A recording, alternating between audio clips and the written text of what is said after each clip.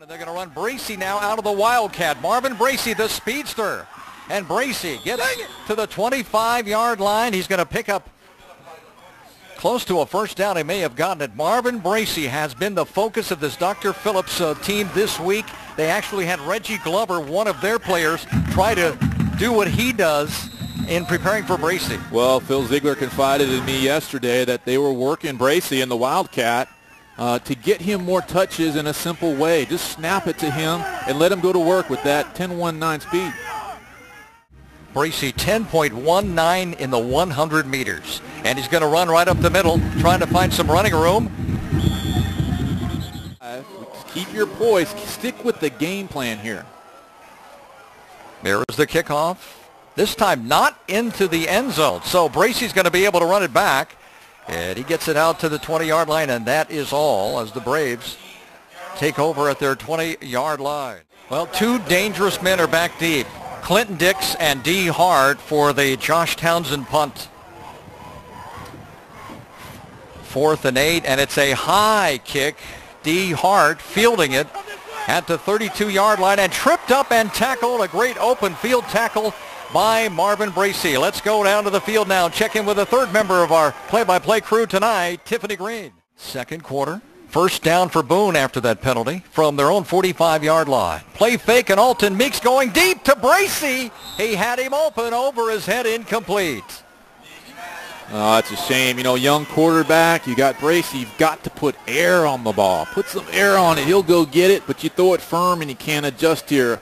Meeks put a little more air on it. Let him go get it.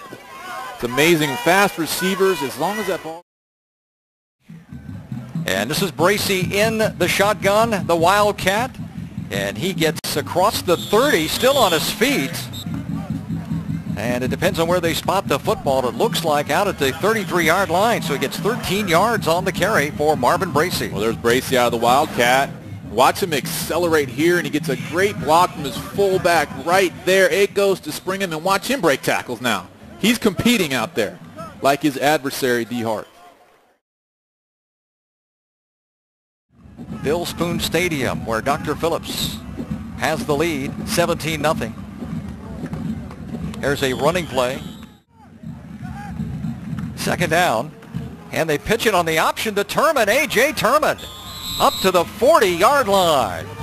I like the change up here. Bracey running a little Wildcat, keeping the ball, also running the zone read with Turman, and now running the option here. Nice little flip out to Turman. You're looking at a sophomore running back right there in Turman, the only freshman last year to ever start for Coach Ziegler.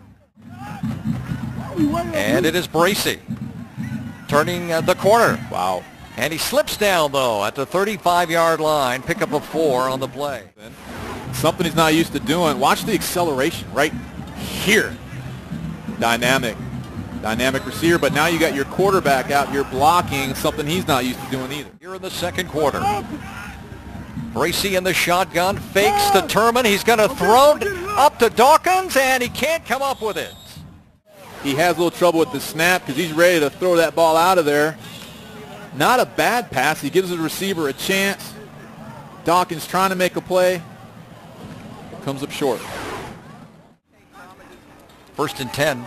Meek is going to throw out to Turman. He picks up a good block from Bracey and pulls over a defender getting into Dr. Phillips territory. A.J. Turman running with authority. Yeah, and how about Bracey out there getting a block for his buddy over there. Got to be careful on that swing pass. That was a lateral. That's a lateral right there. If you don't catch that ball, that's a fumble. But look at Bracey, little getting away. Good block there. Dawkins working down the field. Good game. 2nd and 9 for the Braves after they get their first turnover of the night. Bracey in motion, and Bracey on the screen. Marvin Bracey down the field around the 38-yard line, a couple of yards shy of the first down. Well, that's what they're going to have to do. You know, they've got Turman with a lot of carries here. You've got to get number 2 his touches. Good job here putting Bracey in motion. I like the concept. Put him in motion and then bubble him back out.